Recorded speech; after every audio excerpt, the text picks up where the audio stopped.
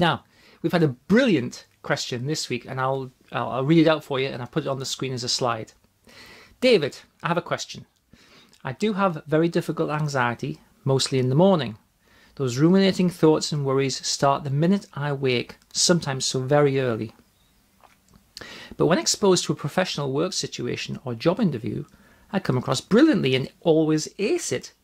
I thought it was a habit, i.e. I'm good at my job and my brain kicks into autopilot, despite the anxiety I feel on arrival beforehand.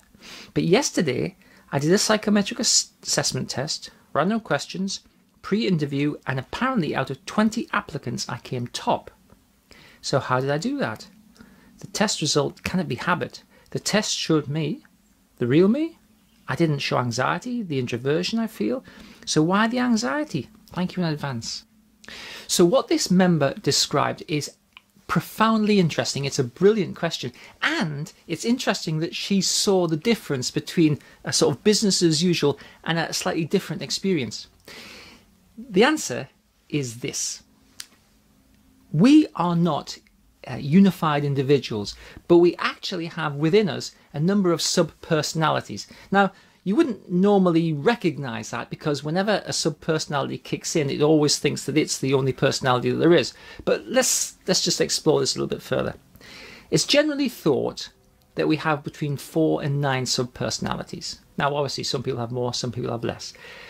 But what's a sub-personality? Well, a sub-personality is basically a neural network of beliefs, memories and experiences that coalesce around a particular kind of theme. So imagine this, right? You know somebody who is single, and then when they go into a relationship, a romantic relationship, let's say, they're very different. They're either really controlling or they're very passive. They're very bossy or they're very angry or they're very not themselves somehow. Or, do you know people, in fact, you may have done this yourself, you go back to visit your parents and you sort of go back into being a child again, you know? You might be whatever age you are, and your parents might be whatever age they are, but there's a bit of you that goes back into being a child and responding to as a child. What about at work, right? At home, you might be one way. At work, you might be a very different way. And people might say, well, you're very different at work, or you're very different at home, or I didn't see that side of you, or that's an unusual kind of personality that you put forward.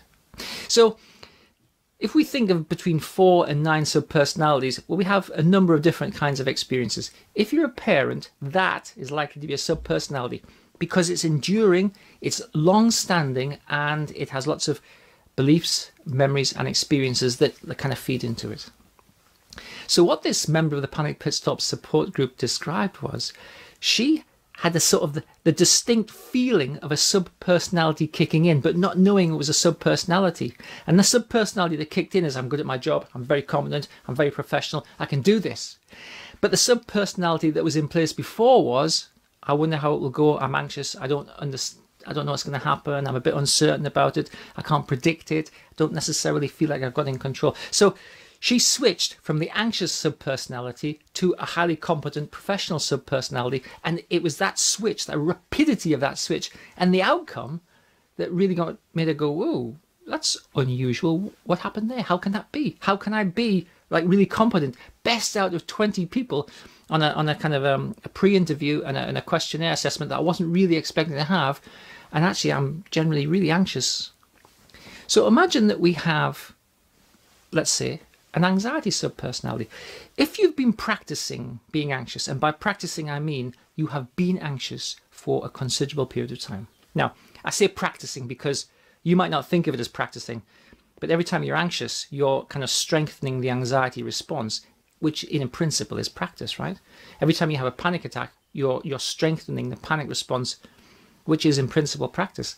So if you've practiced being anxiety, or if you experienced anxiety for a long period of time, you have beliefs about your ability to cope with anxiety. You have beliefs about the origins of anxiety, or panic, or depression, or stress. It doesn't matter. The subpersonality will coalesce around the dominant thoughts, experiences, and memories of that particular problem. So if you have an anxiety or a panic or a depression or a stress subpersonality, it will kick in certain circumstances. Now, here's the thing. Whenever a subpersonality kicks in, it thinks it's the only personality. Subpersonalities do not recognize other subpersonalities. Some subpersonalities are strong, dominant, like that's how you are most of the time, okay? And then there are kind of weaker ones that you don't see very often. But a subpersonality never recognizes another one's existence. So whichever subpersonality you're in, that's the only one there is.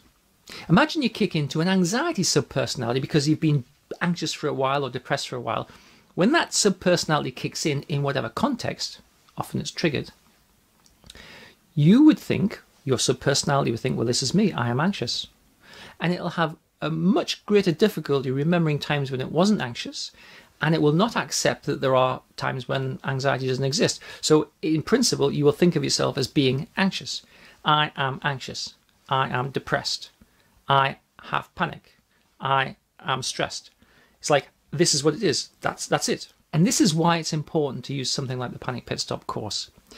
Because you've practiced being anxious, your anxiety subpersonality is let's say reasonably strong and reasonably present. And what you lack is what we might call a personal observer viewpoint, a POV. It's like a point of view, but a personal observer viewpoint. Now, recognize that when your anxiety subpersonality kicks in, it thinks it's the only personality there is. So that's basically what it is. I'm anxious. As you go through the Panic Pit Stop course, you recognize through practice and through just lots and lots of information, of doing stuff or watching videos, doing exercises, you develop a personal observer viewpoint, which means that when your anxiety personality kicks in, a bit of you goes, ah, my anxiety personality's kicked in. That's why I feel anxious. And that's very different from I am anxious. That's it. I am anxious. Nothing I can do. Just got to suffer, struggle, just endure it. With a personal observer viewpoint, my anxiety subpersonality's kicked in. That's why I'm feeling anxious. Okay, let's switch to a different subpersonality. Let's switch to competent and clear. Let's switch to expert. Let's switch to, actually, I'm really quite safe. Let's switch to something more fruitful, something more resourceful or useful. I like to think of subpersonalities as a deck of cards, but not many cards, right? It's like, let's say, between 4 and 9 playing cards. And one of them is always on the top. You have more choice than you would think to select the one that's on the top. You might have one that is, largely focused on love, on happiness, on calm, on tranquility, on peace, on good relationships, on good friends. That might be a subpersonality. That's the person you are when you're in a caring relationship or with good friends, or you're feeling calm and relaxed, right? Why not have that card on the top? Why not have that subpersonality in play as opposed to the anxiety one?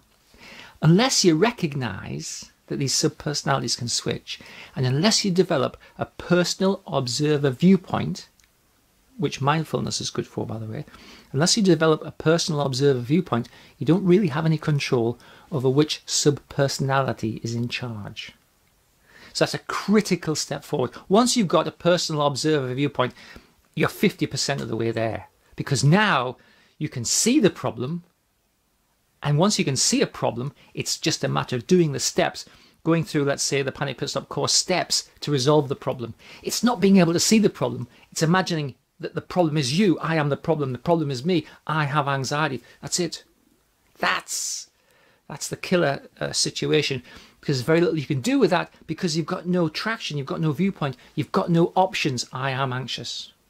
Well, you can say that, but that's just your anxiety subpersonality kicking in, because you're not always anxious, and you're not always anxious to the same degree.